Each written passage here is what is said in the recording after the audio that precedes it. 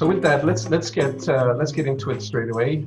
Transparency and trust in the food chain. I put a lot of materials in here for you, and I'm taking it that people are coming at this from different angles. We have academics on the line, we have professors, we have CEOs of companies, and we have people who are students, and we also have people who are interested in the topic. We also have technology, a lot of technology people and standards people as well. So with that, let me go into the agenda here. I'll talk about food chain complexity, and the first slide that I'll talk about will really set the scene for what I'm going to talk about in food chain transparency and trust. Then I'll go into transparency and trust individually and separately. I'll talk about a new supplier challenge, and we'll pause on that for a few moments. I'll introduce technology complexity, and I'll focus deeply on blockchain. And then after that, I'll give you some insights and some tips and tools on things that I've been using for many years that you may find very useful. And then I'll summarize the briefing. Now on this one here, on transparency and trust in the food chain, these are the challenges that we have. And if you look at this slide, I've been using this for a dozen years. It really shows you that we're in a very complex world, but I've simplified it here on this chart, or this is actually adapted from Gemini from back in '03. So if you look at the meal on the right-hand side, you see some fish, you see potatoes, and you also see things like vegetables. Let me let Dan in here. Okay. And you see the supply chains coming out of that. So the yellow line here is potatoes. And, we buy the potatoes from the retailer, let's say the mall, they buy them from a wholesaler, and they come from a packing house and they come from a farm. This is a very simplified version of the supply chain. But if you look at the complexity of the fish supply chain here, the orange line, you see that there's much, much more involved in that. Now, this gets complex because our supply chain is global, of course, and we have lots of countries involved. We have lots of different languages. We have thousands of different technologies. And in fact, a lot of companies may not even use technologies if they're smallholders. And we also have different regulations and different interpretations of transparency. So transparency in some countries may be seen as a threat. So that's a big risk that we run. We may assume that transparency is goodness and that everyone sees it as goodness, but unfortunately, that's not the same in some regimes around the world. So the issues that we want to address in this are things like, what species of fish is this that I have on my plate? Is it wild or farm salmon? So I paid an extra premium for wild, but is it really wild salmon? Is the animal feed safe? Is my milk diluted or adulterated? And we had issues with this in North America last year. One of our top brands for soya milk admitted that there was cow's milk in the soya milk, which things that just shouldn't happen. And is my food really organic, or is there heavy metal contamination in my food? And then as you build this picture, you're talking about things like, is my honey pure, adulterated? And sometimes here you have the issue with the different technology. Technology to test food is advancing at a significant pace, much, much faster pace than industry can catch up with, to be honest. So as some analytical scientists will say, if you look for food fraud, food adulteration, you'll find it. But there's other things that we need to figure out as well, because, for example, is there pork in my halal? And this has obviously got significant religious implications for Muslims, and the same for kosher foods. And what is the nutritional profile for my food? Is it 100% beef? And at the bottom here, I'm talking about rice. Is this rice really, this coffee really from Vietnam, or is it from somewhere else? Ultimately, what we want to know is the food safe to eat? Now, as I'm pointing out here at the bottom, one of the bigger things that we've forgotten about is that natural sciences enable transparency and trust with objective certainty in terms of the ability to ascertain and verify characteristics of food products. So we still see today a lot of technology companies that will claim that they can guarantee provenance of fish or of products. And to a certain extent, they can in very close supply chains. But I want to sensitize you to this, that the natural science is the critical component here, and it's not getting enough respect or credence in the whole picture.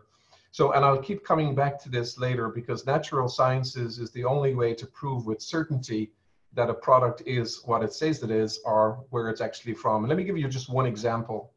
So in Vietnam, where I used to live, local farmers may buy cheap carrots from China, and they wet the carrots, they roll them in the local dirt and try to sell them as Vietnamese carrots. Now, if you put that on a blockchain, for example, then you're claiming that the provenance is Vietnam. However, if you bring it to a laboratory and you do a carbon-13 analysis of that, it'll tell you that the species is indigenous to China and it was physically grown in China. So I just want to make that distinction. Data provenance and scientific provenance are two very, very different things. So on transparency itself, so it's about sincerity, clarity, it's about honesty, believability of the data and accuracy. And I'll keep coming back to this by showing you some examples of where companies are not doing this very well and others are doing it with best intentions, but it's also failing. Now, my favorite academic is Geert-Jan Hofstede. He's a professor at University of Wageningen in Holland. And his father is Geert Hofstede, who's very famous for the cultural studies in the 1980s. And what Professor Hofstede talks about here, he talks about a net chain, which is a network and a supply chain. But the definition he gives of transparency is, let me add someone here. Admit, okay. He talks about the definition of transparency as the extent to which all of the net chain stakeholders have a shared understanding of and access to product-related information that they request without loss, noise, delay, or distortion. Now, to do this justice, I would need to spend an hour on this and go into every part of the detail, all of the highlighted words here. But safe to say, the shared understanding brings up things like GS1 standards and the ability to be able to agree on how we're going to call products, how we're going to name them, the distinctions between master data and transactional data. And of course, if you don't have access to the data, it negates the benefits of it. And it's information that they request. And I'll give you one example of why this is important.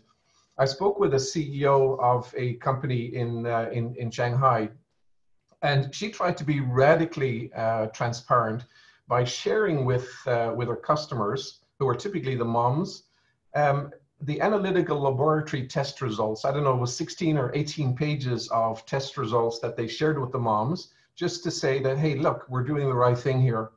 Because in China, trust in food is very low. But the feedback from the moms was counterintuitive for them. The mom said, we didn't ask for it, we don't need it, and you know what? You scared the crap out of us. So that was a lesson learned for that company. They put a lot of effort into sharing that information, but it wasn't actually requested. And the loss, noise, delay, or distortion can be caused by a lot of things, lack of a shared understanding again, but also a lack of interoperability, a lack of standards, and marketing, where they're adding some additional stuff that's not really relevant to the product. And we all make jokes about gluten-free water, or gluten-free tomatoes, and things like that. But what Professor Hofstede says, if information is the lifeblood of an organization, then it's transparency that enables it to flow. So even if you have a product that's relatively simple, like an apple, yes, I think it is important to let the consumers know where the apple was grown and if it was modified. So if you do any genetic modification on a product, I think the consumer needs to know that.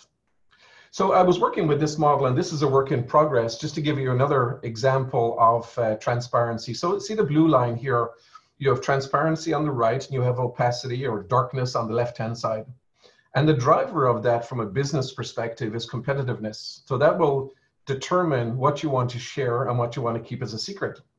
But on the top, regulation is also a driver of disclosure and a driver of transparency. And what I've called it here is secrets and truth.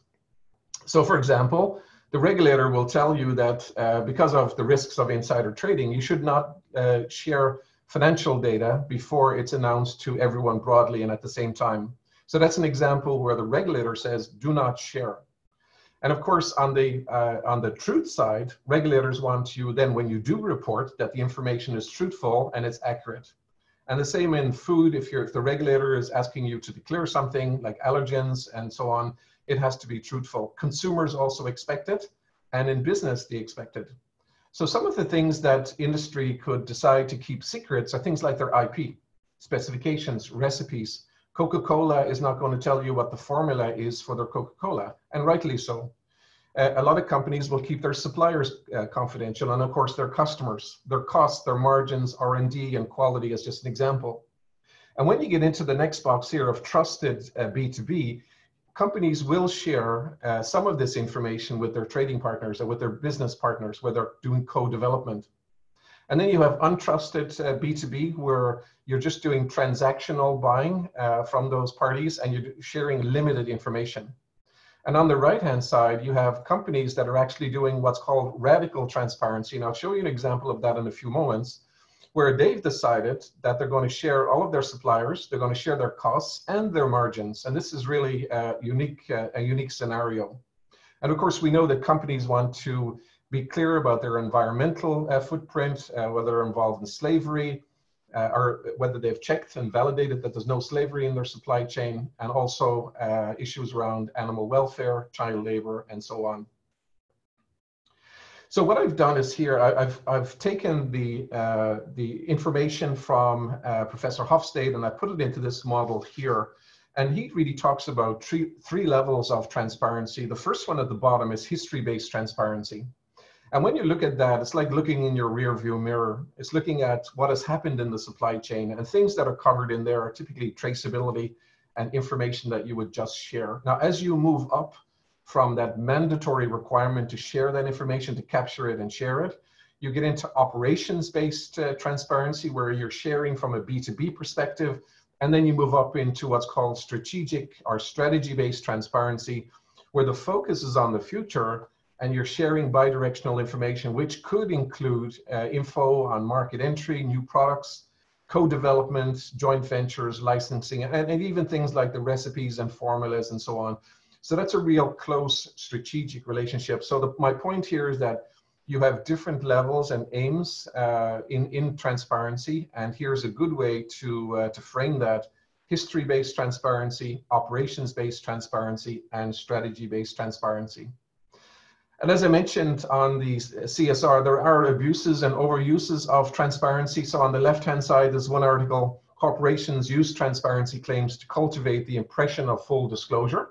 And we know that that's not always the case. And what Professor Graham Bullock talked about, 56% of Americans still do not trust companies' green claims. So while companies want to be transparent and they're sharing information about their environmental footprint or about their green trust, consumers are just not buying it. So there's a trust deficiency in there. And part of that problem is if you look on the right-hand side here, what I've highlighted in red, Professor Bullock looked at 245 different credence claims, or eco-label, sustainability ratings, and so on. And of all of those, he only found one that had a good balance between transparency, independence, and expertise. And what that really means is that while most companies were focused on being transparent, yes, we have this certification, they were less transparent about their internal expertise. Was it a master's degree person? Was there peer review done on the results? And were they actually independent of the organization that was doing the certification claim? So brilliant study if you want to look into that. And on the left-hand side here, what Coombs and Holliday found is that the reality in a lot of companies is that the minority of the activist stakeholders are the ones that really force the organizations to be truthful in what they disclose to the market. And of course, remember Enron and WorldCom, they were very, very transparent, but it was with false information. And we know now that as a result of what they did, we have the Sarbanes-Oxley Act. So on the next one here, this is the example of the radical transparency that I talked about earlier. This is on supply chain cost information, where Everlane, they're a retailer in the US, online retailer, and they disclose everything about their costs as well as the margins that they make in the supply chain. So that's an extreme case.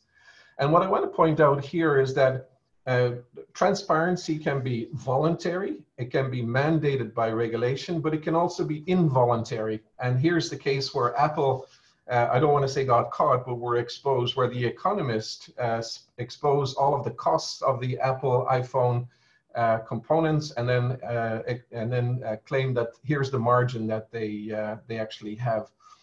And also in a Beijing-based Institute of Public and Environmental Affairs, they disclosed information about the treatment of workers. So the point here is that you have voluntary-based transparency, you have mandated transparency, and you have involuntary. So if you're making some errors in the supply chain, there are these third-party organizations who act as like police patrols and try to keep organizations honest. Now on trust, trust is a very interesting one, and Rousseau got together with several other academics from the top universities in the US, and they defined a multidisciplinary definition of trust as a psychological state comprising of the intention to accept a vulnerability based upon positive expectations of the intentions or behaviors of another. So think of that meal on the very first slide, and think of you going into a restaurant. So when you go into a restaurant, you're actually accepting a vulnerability, and you have a positive expectation that everyone in the supply chain, from the farmers to the distributors to the retailers, right down to the chefs in the restaurant, you have a positive expectation that the intentions and behaviors of them were based on your best interests. Now, we know that that's not always the case, but we actually trust up front. Then transparency comes after that, and trust comes after that again. So what we actually say is that trust is both an antecedent of transparency and also an outcome. In other words, we are trusting by nature, and we accept risk within society and in all of the things that we do.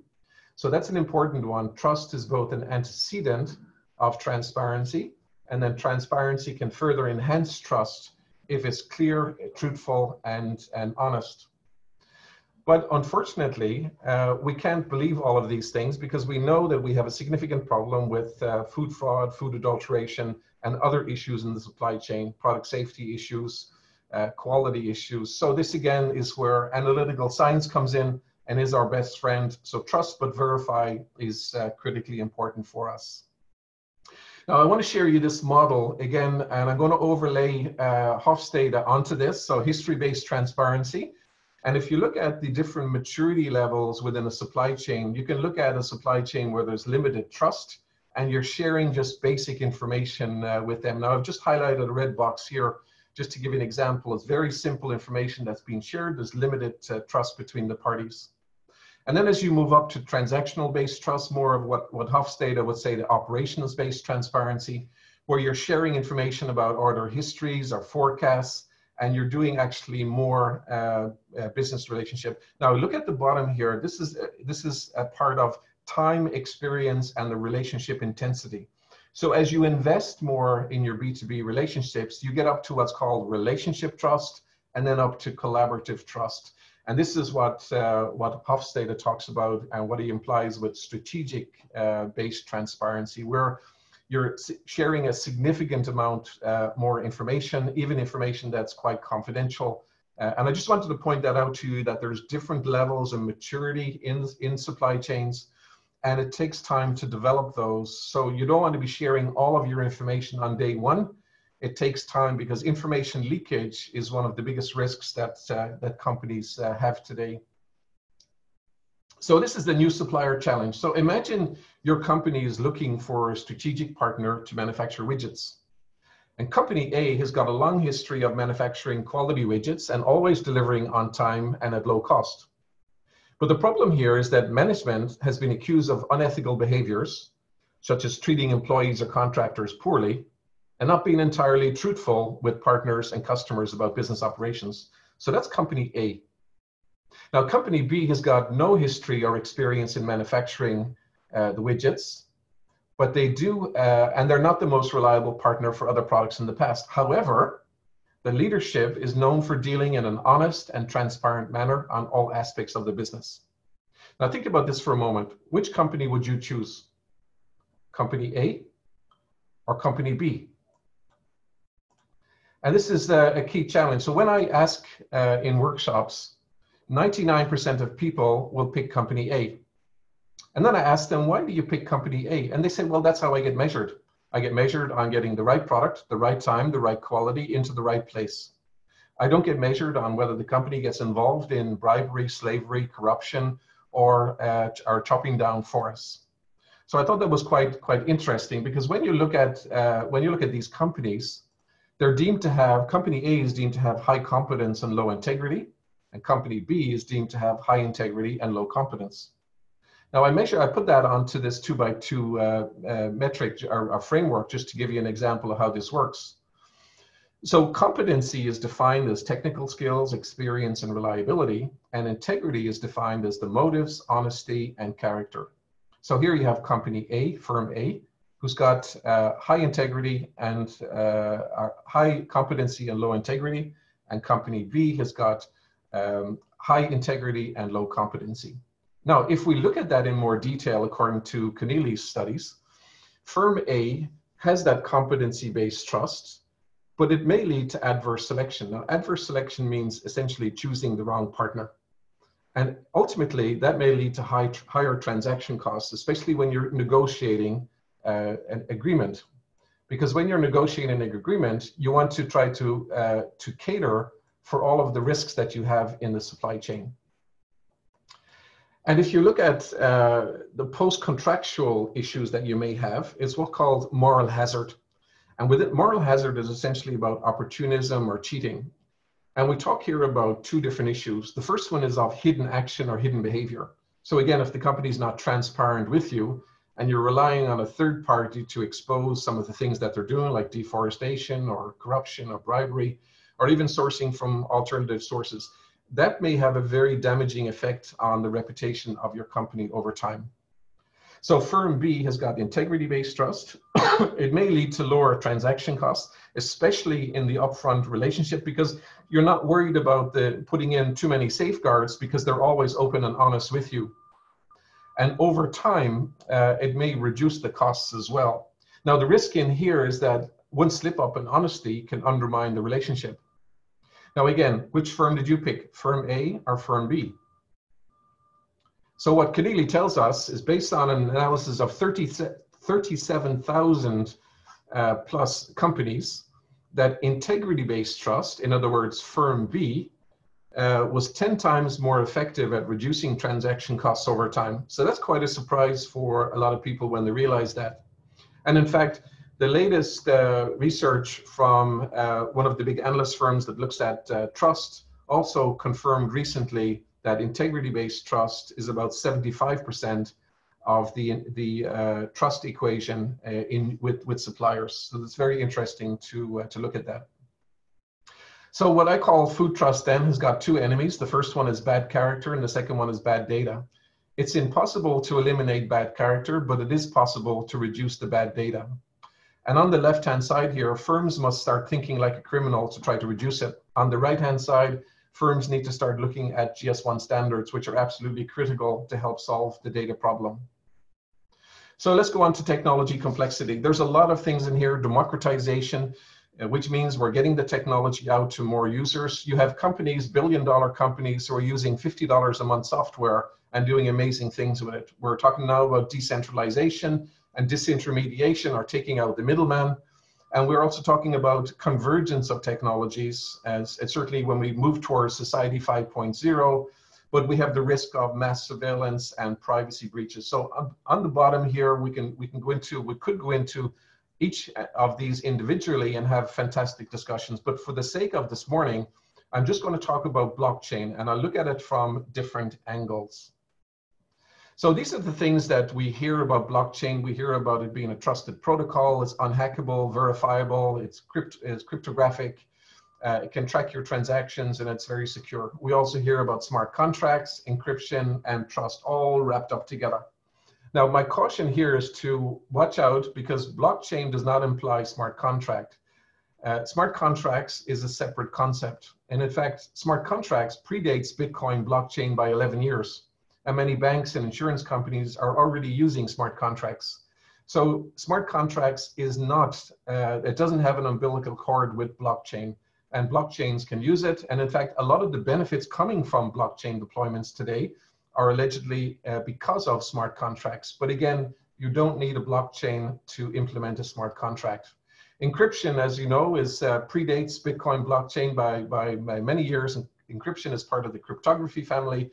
And of course, we have many people that are out there that are quite brilliant at doing that. And of course, trust is one of the things that we can expect from blockchain deployments.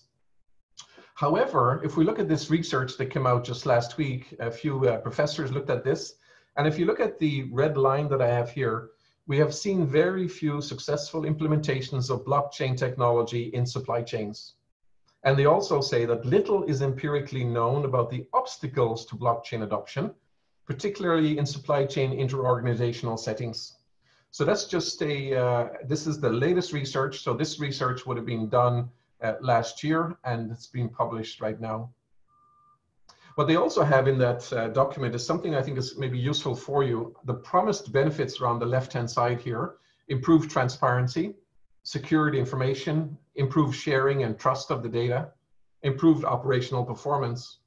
And then the obstacles on the right-hand side. And I had a look at these obstacles versus the obstacles that were identified in 2018, and it hasn't changed very much. So culture is an issue, the necessity of it. Do I really need it? Do I have confidence in the technology? Information sharing remains a key issue. The technology itself, is it mature enough? The cost, the regulatory issues and privacy. And of course, there is still that umbilical cord between cryptocurrency and blockchains, and we need to separate those out in order to move forward. Now, one of the unintended consequences of blockchain deployments that I've seen is it actually forces companies to improve their data governance. So let's look at some industry views. We know about the Walmart use case. The use case was product safety recall. And in scenario 1, it took 7 days to do a recall without blockchain. And magically in scenario 2, with all companies using blockchain, it took 2.2 seconds. Now that sounds fantastic. And we ran with that for about a year and we understood that. But last year, the Walmart executive, the former Walmart executive who was running this, mentioned at a conference in the US that the 2.2 seconds traced the mango back to Brazil. However, the actual provenance of the mango was actually traced it back to Mexico, but the actual provenance was actually Brazil. So there again is possibly the example of data provenance versus scientific provenance. And this is why we need to get under the covers to understand the true benefits that are being delivered. Nevertheless, this is a good use case. However, Subway had a different scenario.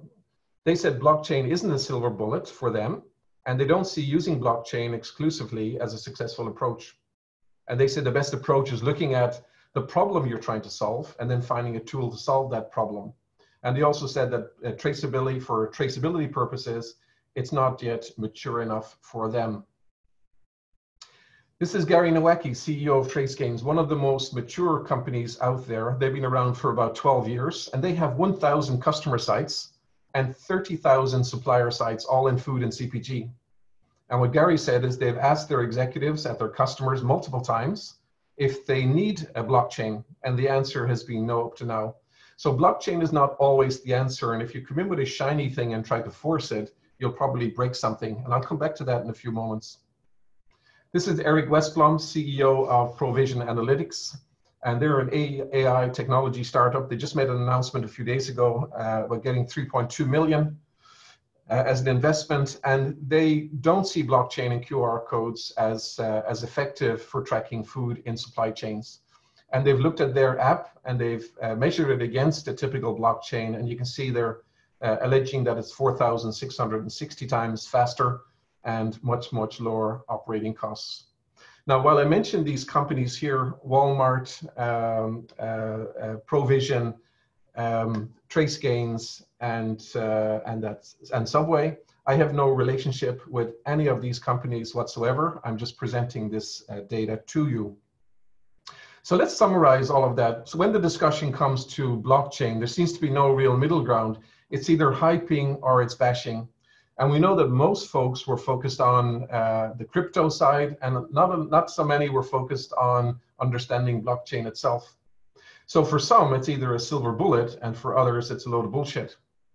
Now, what Professor Hannah Halliburton says, she's at New York Stern University, she's a former Harvard and former economist at the Bank of Canada. She says that optimism in the face of novelty and uncertainty about new technology is not a new phenomenon, but it does affect the economy. And essentially what she's saying is that when you have these fantastic proclamations of savings and disruption caused by a technology, when there's no delivery on the actual results, verifiable results, then that can be damaging to society or to the economy. So that's something to watch out for. This is my version of where blockchain is right now. It's got a head, so we know where it's going. It's got an ass, so we know where it ends. But we don't yet have the use cases to figure out if this is really a horse or it's a donkey or a camel. So we do need more use cases that are proven, that we can put more meat to the bone, as it were, on this. What I also like is this two professors from Harvard who pointed out that we should not be seeing blockchain as disruptive. Blockchain is foundational. And if we see it as foundational, we need to have patience, because it'll take time. It may take decades to actually implement it. But they also claim that when we do implement it, it will have unprecedented societal changes. So now we get into the tips and tools. Understanding the 5 pillars of the food system, this is going to help you a lot as you look at different projects. Because if you don't look at it this way, you'll just see food as just one big sector and one big problem to solve. This framework that I've developed here, building on other work, helps you to understand what are the problems in food quality? What are the issues in food safety? How do you deal with food fraud? What is food defense and what is food security? For those of you not familiar with the terminology around food security, this is the ongoing supply of safe, affordable, nutritious foods to meet our daily needs. It's not the security of the shipment. Food defense is counterterrorism. Think of intentional issues here where somebody's trying to make you ill or trying to kill people. That's food defense. So we don't talk about that a lot, and we don't publish a lot on that, because that's really our secrets. We don't want the bad guys to know what we're doing in that area.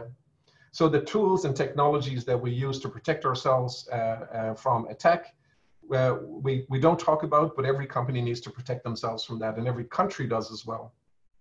Food fraud or food authenticity, again, if you're trying to apply blockchain or AI, it's going to be very, very different in there versus what's needed in food quality. So watch out for that. If you use the 5 pillars, it will help you to frame the problem that you're going after.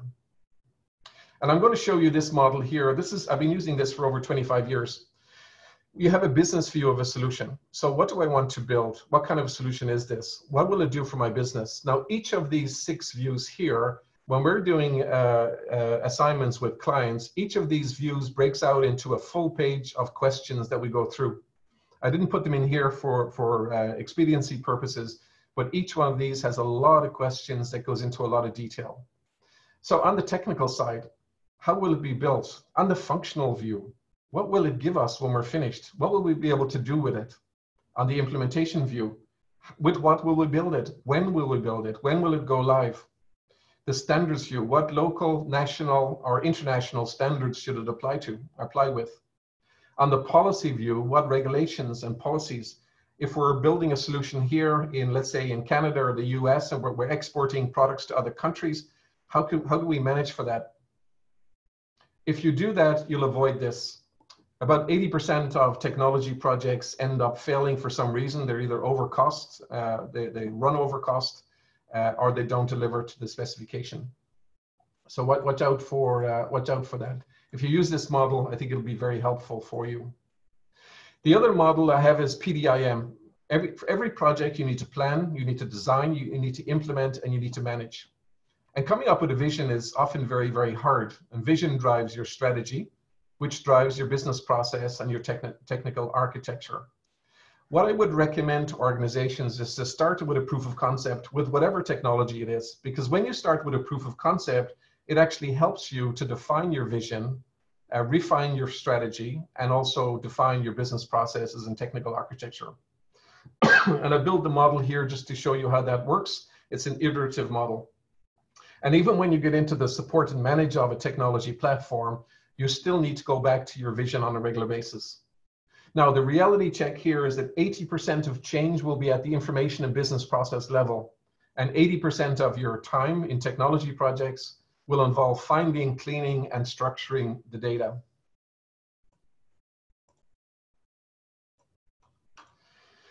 Another tool that you can possibly use, this is from Trevor Clohessy, and Trevor works with us delivering webinars as well. Trevor is based in Ireland, and he's got an ebook with 10 modules of learning materials that comes behind that. So we can do it with Trevor as well for clients. This is a very useful tool. Each module or each topic here is about 30 minutes delivery with about 15 minutes questions and answers. So quite a useful tool.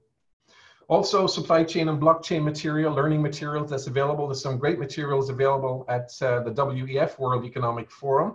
And I put some additional materials down at the bottom here. And on the bottom right is one of the papers that I've co-authored in a highly ranked journal. It's on Bitcoin, blockchain, and fintech.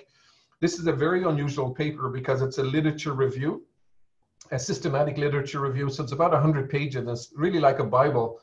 And it's a great reference document as well, because it goes through all of the three main areas, Bitcoin, blockchain, and fintech. And it looks at the definitions that are out there, the language that's being used, and so on. And we also have 3 use cases in there of blockchain being used in the food chain. So it may be useful for you to source those documents.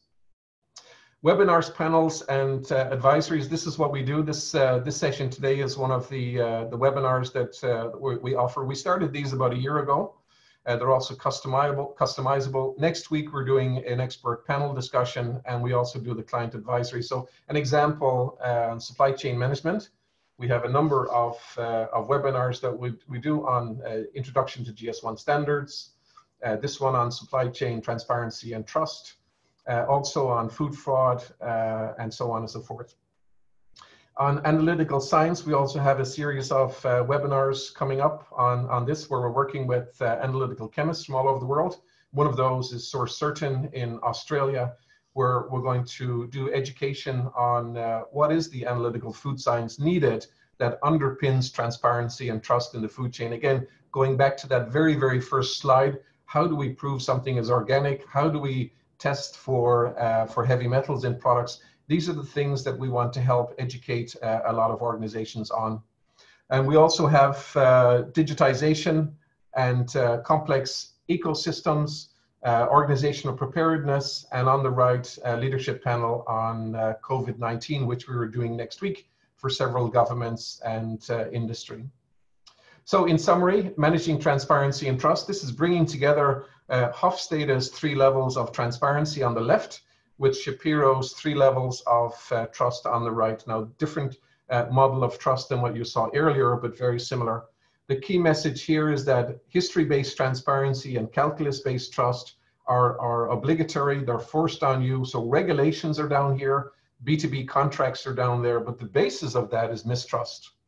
And what I call that is RMT, or regulation mediated transparency. But as you go up the supply chain, or you go up this chart here to strategic transparency and identification based trust, that's when you can start looking at technologies that you can utilize.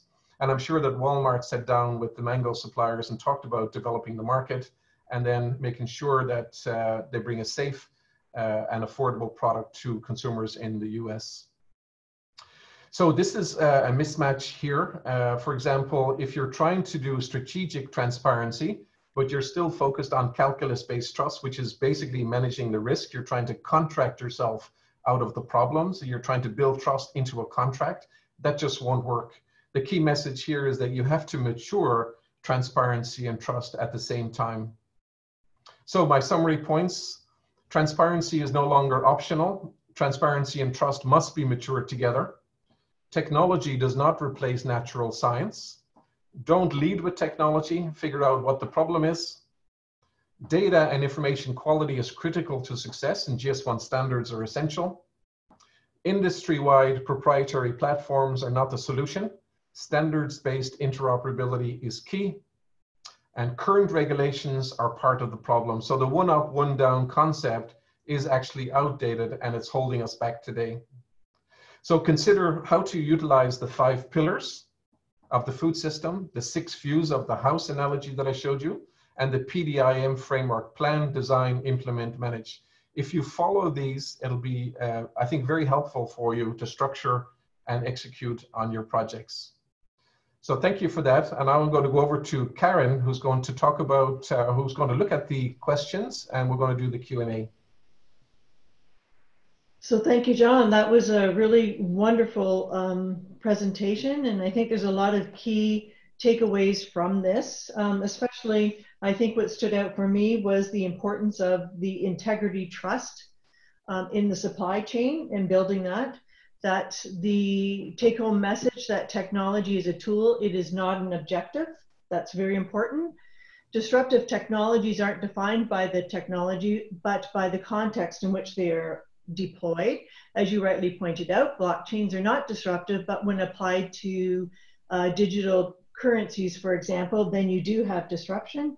And thank you for all the great resources that you've supplied us to look and create further experiences and knowledge. So any questions? I'm looking at the chat room. I don't see anything specifically right now. Is there anybody that'd like to join in with a specific question on the content?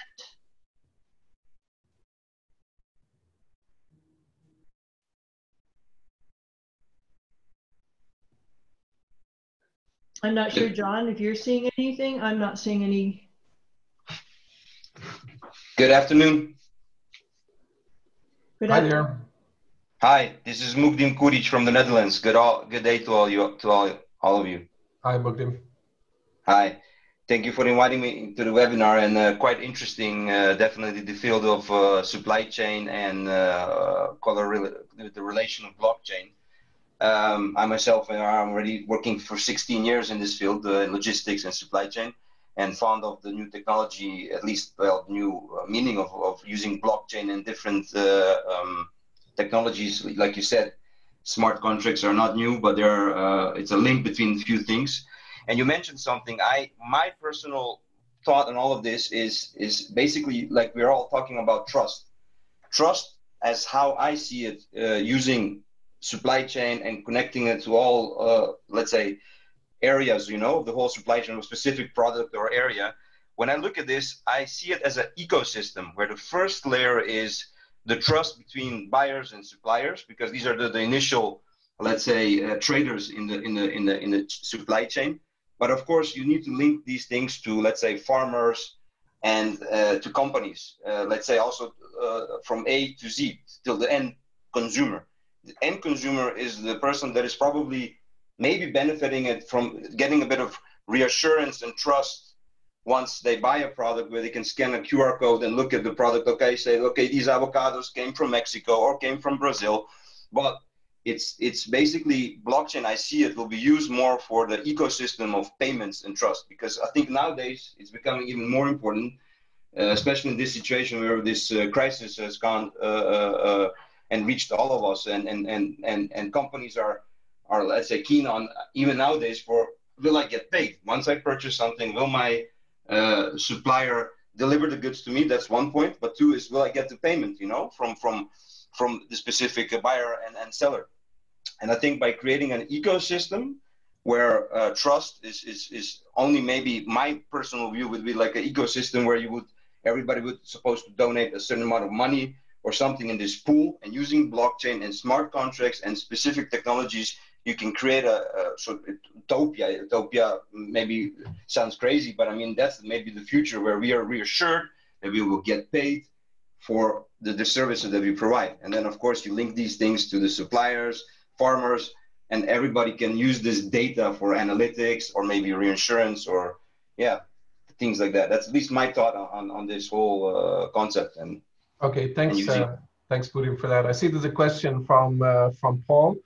How do we apply the concept of blockchain when there's a severe event like COVID, where I assume impacts various supply chains? Can it be used to identify supply chain issues and used to identify solutions? So, Paul, that's a great question, and thank you for asking that. We have looked at various technologies to address. Karen and I have been involved in a think tank for the last month at trying to figure out what kind of technologies do we need. Now, blockchain is not the shiny thing that we're bringing to the table, nor is any other technology for that matter. what we're looking at is what are the problems that arise when you have a crisis like COVID. And one of the key issues is identifying those problems and looking at how do you solve those problems. So I heard a really creative solution coming up, which does actually use blockchain, where it links to the identity of the person and links to a medical record that verifies that they have been tested and they're cleared or they have the antibodies. So there's work going on right now that looks at how can you use blockchain to link to the medical records or the test results that can help. But on the supply chain side, the biggest issue we have is the lack of digitization, and blockchain won't work in a crisis because the biggest problem we have today is we have a lot of dirty data in the food chain, and industry has to clean up their act before we can address those issues. So that is a big problem. So I'm going to look at some more questions here. There's a really good question, John, about culture as an element that needs to be addressed to develop more successful transparency. And if you could speak to that a bit more and the role that blockchain can or cannot play in culture and the development of that transparency. Yeah, so for the benefit of the listeners today, I actually academically researched transparency and trust for the last 6 years, as well as advising on it. And a culture of transparency is critically important. However, even within a company, you will have different subcultures, and you have to be careful. If you remember what I talked about earlier, with some companies will push from a PR side or marketing side to talk about the brilliant things they're doing in CSR and getting that information out there. Unfortunately, what I'm seeing and what I'm hearing is that information that's going out from corporate CSR or marketing is actually not fully aligned with operations. So they may not know what's going on. They may be just interpreting an internal report, but they probably have not been out in the field to look at the risks or vulnerabilities that are out there. So I think a top-down approach to transparency and broadcasting that for CSR purposes, it can and it is backfiring for a lot of companies. So a culture of transparency is very, very similar to the notions of the culture of the food safety culture, and it's about behavior. So the behavior from a transparency perspective is knowing which information is confidential to the company that you cannot share, and then knowing what you can share and with whom. Because a desire to know something does not give someone the right to get it. So if a consumer wants to know more about a product, there are certain aspects of the product or information that they have no right to know about. So this is a very, very important notion. And when we get into blockchain, it can be very useful for areas like environmental or sustainability. But the issue with that, as I mentioned earlier, is transparency is viewed as a threat in some countries. So you have developing countries with regimes that may be top-down, it may be dictatorial, it may be a socialist economy, or even a developed economy, who do not want to share information about the environmental footprint. So that is part of the problem. So there's the political side of transparency, and there's within the business. And I think within businesses, they're not necessarily joined up. So if you do put in a blockchain and you do talk about immutability, it poses a risk. And a lot of companies, a lot of organizations may say, you know what, we're not ready for that yet. Thank you, John. There is a question here about reliable sources or companies that rate trust and transparency. I would like to point out that from a farmer perspective, it's always been an issue of farmers signing contracts with service providers and not understanding what happens to their data, the rights of what that data is providing to companies or to themselves, or even being able to get it back in an electronic format. One of the initiatives that has started in the US and now adopted through Farm Credit Canada here in Canada is the Ag Data Transparency Initiative. And really it's not a company, but they have a third-party agricultural lawyer that looks at contracts between service providers and farmers and gives it a housekeeping seal of approval, so to speak, based on 10 principles of data stewardship or ownership.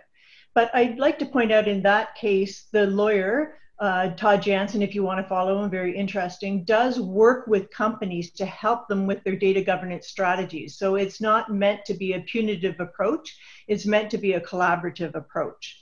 And I'll let John answer the other part. Are there other companies that he knows of outside of the example I gave in primary ag?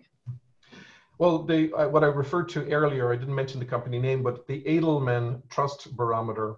Edelman have been producing a trust barometer for the last 20 years, and their latest one, which is freely available online, Edelman, E-D-E-L-M-A-N, Edelman Trust Barometer, it gives you a great breakdown of aspects of trust in B2B. It also looks at government, NGOs, media, and industry, so the 4 pillars of society. But companies that go in specifically and measure it, it's a very immature area right now. I would say from a data perspective, one of the best organizations that I know that helps with data is GS1, and in particular GS1 Canada, who manages, I think, about 750,000 products on behalf of Canadian industry, and one of the best examples of how to manage the data, control the access to the data, and keep the data synchronized. About 8 or 9 years ago, GS1 UK did a project where it's called Data Crunch. So this is Googleable Data Crunch. And they found between the 4 top manufacturers and the 4 top retailers, they found, I think it was about 1% consistency of data.